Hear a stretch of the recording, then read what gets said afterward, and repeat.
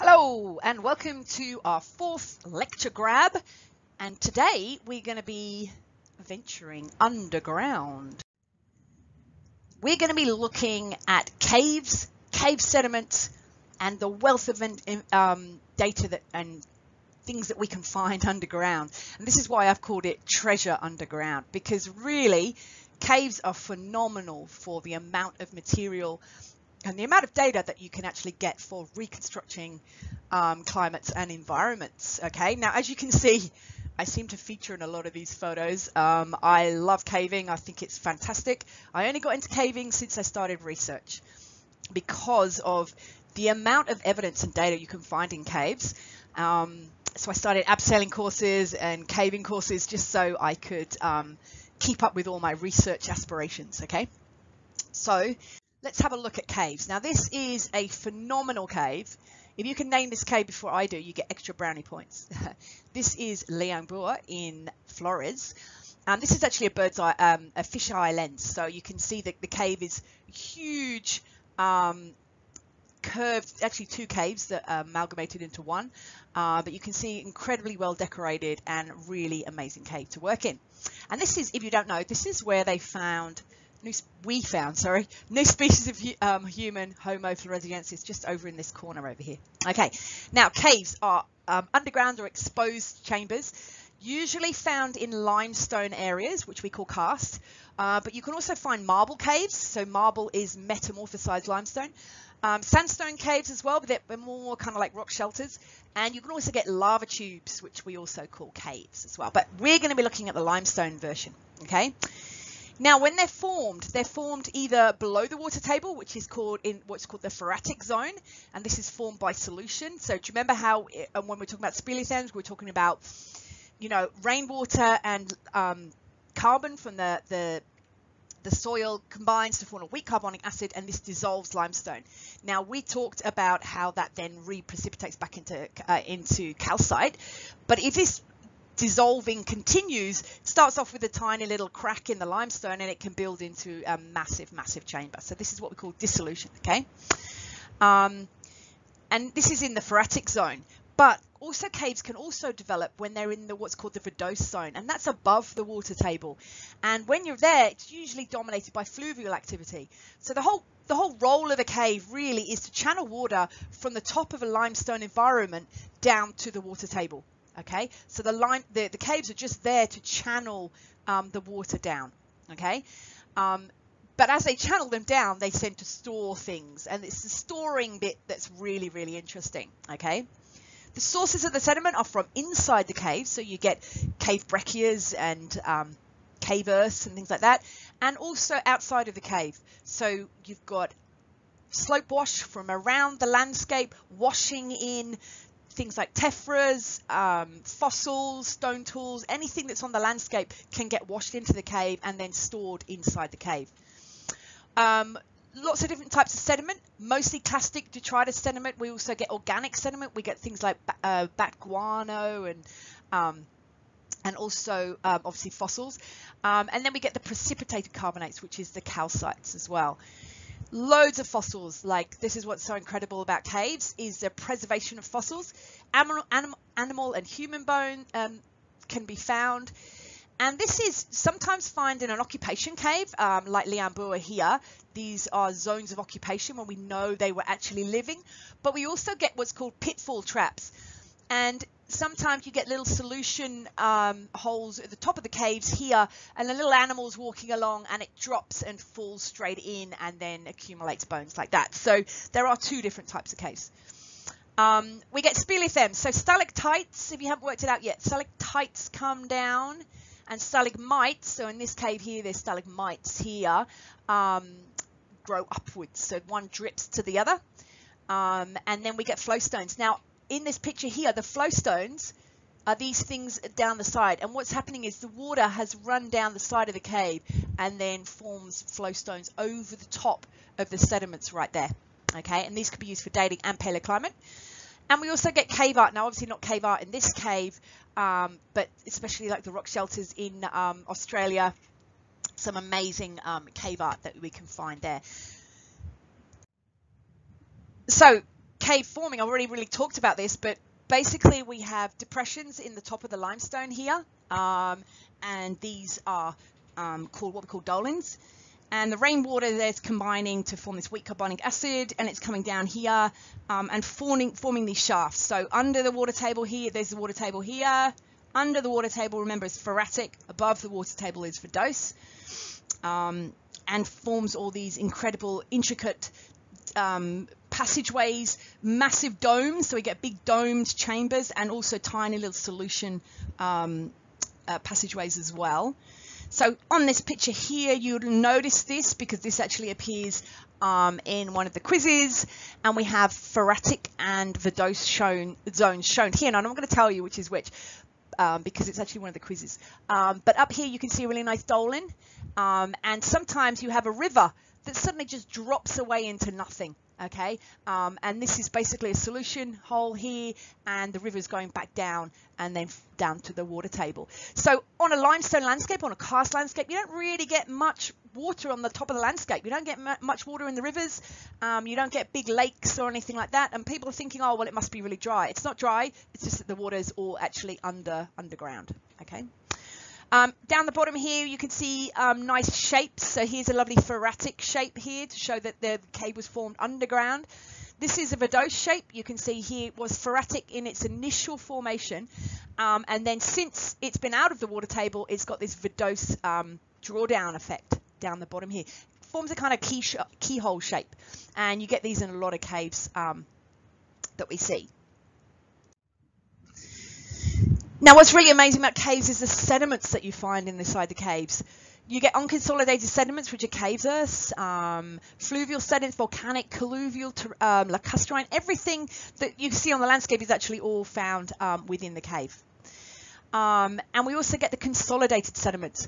And this is what we call breccia, where you can see this here is a nice breccia. It's basically got angular clasts, like this one here. Usually from colluvial sediments, so slope wash and things like that, washing into the cave. And these breccias are usually contain fossils. So because it's everything washed for the landscape, it's like basically sweeping up the landscape and putting it all in the cave. Okay, and these are fantastic for finding fossils and the like. And then also sometimes you get conglomerates. Now conglomerates obviously usually by its name have more rounded pebbles. You can see this one here nicely rounded, and these are usually rounded in the river. So this is probably some fluvial intrusion here into the cave sediments.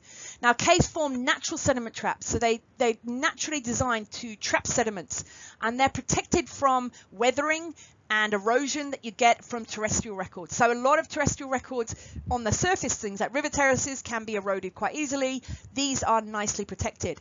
But the problem with cave sediments is also we have a lot of fluvial action inside. So even though they're protected from above the cave, sometimes they get eroded from actually inside the cave themselves. Now, I don't want you to think everything is underground.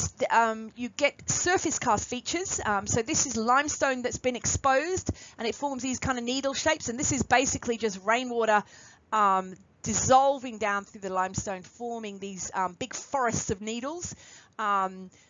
The dolins also, if you get lots of dolins, which are these ones here, they start to form these cone-shaped karst mountains. And this is like this one here. These are in Indonesia. And they form like incredible landscapes of just cones and dolins all over the place. So really incredible. And one thing I want to point out is something you're going to see when we go to Carey's Cave. This is what's called Rillenkarren. Now, it looks like a giant has come with big long fingernails and made a big down the rock, but this is actually just rainwater. And this is the effect of rainwater on limestone, forming these really nice surface karst features. So when we get to Carey's Cave, I want you to try and be the first person to find Rillenkarren. So here is the cave that we just looked at earlier. I just wanted to show you some more of the features. So again, a stalactite up here. Not the best for paleoclimate. We generally don't use stalactites for paleoclimate, mainly because it has a central drip function down the middle here, central drip hole, which is actually a little tube, which we call a soda straw. And then it starts to build up the calcite around the side. But problem is the drip water that's coming through it is getting the calcite around it is getting reprecipitated by this drop of water that's coming through. So it's actually not very good for paleoclimate. But if we have a look at this big stalactite here, you can see this is dripping down onto this massive stalagmite here. This is accumulation of lots and lots of different stalagmites all over this whole area, and these stalagmites are much better for paleoclimate, because once the drip touches the top, it rolls down the side and is out the way, so that it's not compromising or reprecipitating that climate signal. Okay, so we can use stalagmites. Again, you can see this is much bigger now, so you can much easier see all this flowstone. This is all flowstone on the side of the wall. All around here is all flowstone, and around, I can't get the mouse to move, but all around here is also flowstone as well. Okay, now let me see if I can find some draperies. Down the side here, can you see how it's got this lovely curved thing? This is what we call a drapery. You're going to see loads of those at Carey's Cave as well. Again, not great for paleoclimate, but really nice features. Now, you can see on some of these features here, you can see how it's kind of going out at a funny angle, okay?